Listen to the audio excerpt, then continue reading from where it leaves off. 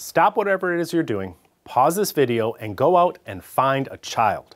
If you don't have one of your own, borrow one from somewhere, but ask permission.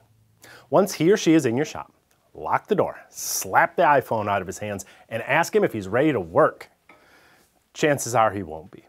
But if you place a few tools in his chubby little hands, give him a few scraps of wood and some glue, and his eyes don't light up, then you've got yourself a dud. Cut your losses and make a new one. I kid, because not every child has been ruined by TikTok and endless Marvel movies. There are still a few young skulls full of mush that can be molded into the next generation of woodworkers. That's a serious responsibility. It's your job to not only practice your craft, but to preserve it so the next generation has something to offer other than coding and professional gaming. 7 years ago, I grabbed the nearest kid and I ran an experiment. This is Aiden. When he was 11, I invited him to build a box with me. He'd never worked with wood before. I'm not sure he'd ever used any tools of any kind, but he did a good job and he got to keep the box he made. Frankly, I was pretty sure he'd break it within a year, but here he is, 7 years later as an 18-year-old, and his first woodworking project still has meaning to him today. He went on to take woodworking in high school, and who knows what the future holds for him in this craft. I got those pictures yesterday, and it warmed my heart. I know his parents are responsible for raising the polite, conscientious young man he is today, but I can't help but feel happy that I was able to at least spark his creativity and play some small role in reclaiming another child from a world that's trying its hardest to make them all dumb. Now it's your turn to mold a young mind in your workshop. How do you go about it?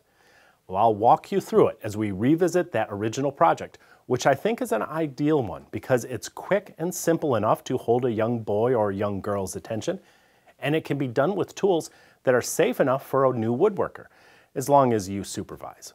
Because the #1 rule is do not kill the child. And by kill, I also mean maim, delimb, or otherwise scar them physically or emotionally. For that reason, you might want to avoid the jointer, planer, even the table saw, at least for now.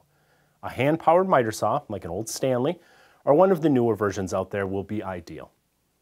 Here, Aiden is cross-cutting pieces to length. He's not wearing safety glasses, and that was an oversight on my part because I'd hate for a tiny sliver of something to shoot in his eye and have him walking around with a marble in his socket the rest of his life. You don't want that on your conscience, so get some safety glasses on the kid. Sawing is easy enough, but you may have to help hold the piece as he cuts it. I even started the kerf for him. The point is, get the tools in his hands so he knows what it feels like to create something. Rabbet joints are a good option because they're more satisfying to make than butt joints, even if they aren't as satisfying to say. Here I'm laying out the shoulders for him. This old saw has a depth stop, so he was able to cross-cut the shoulders on his own. If yours doesn't have a stop, let him cut most of the way and then just finish it up for him so they aren't cut too deeply.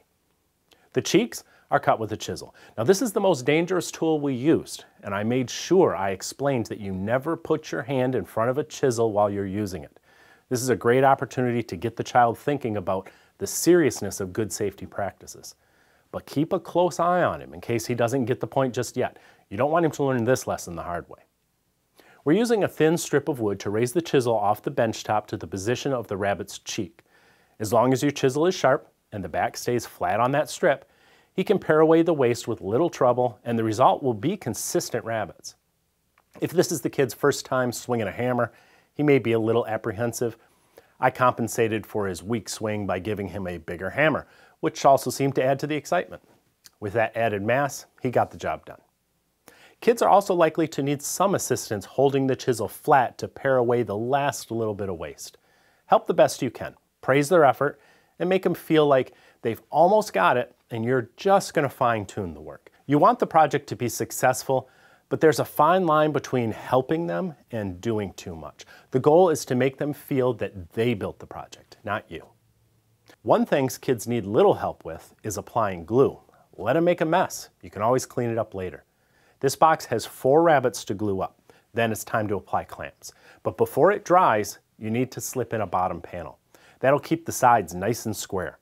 In this case, the bottom is made from a piece of plywood, so it can be glued in place without worrying about wood movement. I wouldn't glue a solid panel like this. While everything is drying, get your top panel ready. This one was made by cutting an angle near the end of a piece of walnut, making a two-piece top.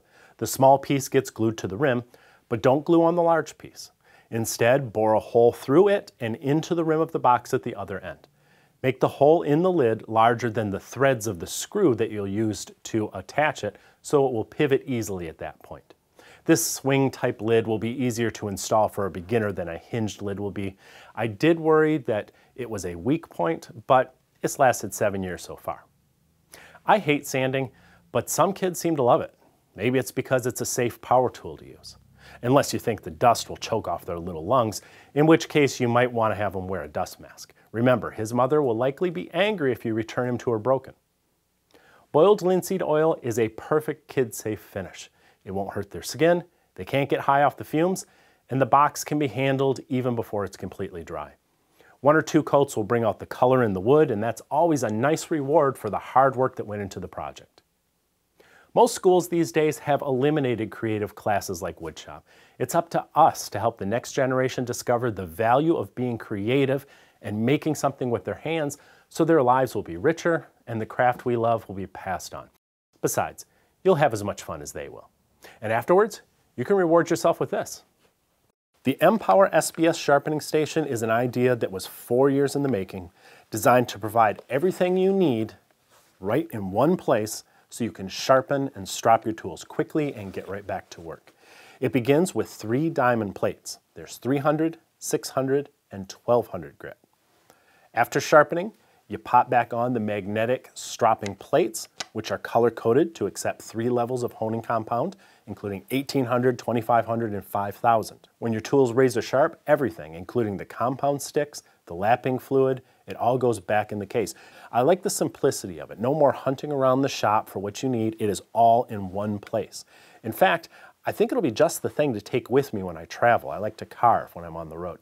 If you're looking for a new system, or a second one for working outside the shop, the M-Power SBS system is something you should at least take a look at.